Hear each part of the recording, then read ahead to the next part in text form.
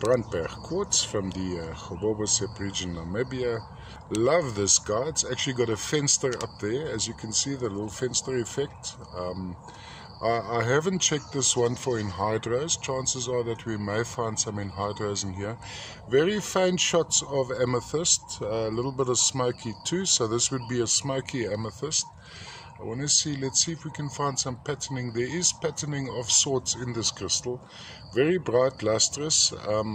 Actually, the lighting at the moment is not showing off its true fire. Let me just angle it so you can... That's one of the things of these Brandberg quartzes. They have this amazing fire and luster. It's almost like nature's Swarovski. Of course, much better made by nature. Look at that. Lovely, lovely form. And it had a thinner stem, so it could very well have been the head of a scepter as well. But let's just stick to a quartz crystal as we see it here. Go around like that. All from the Gobobosep region, Namibia. Brandberg quartz.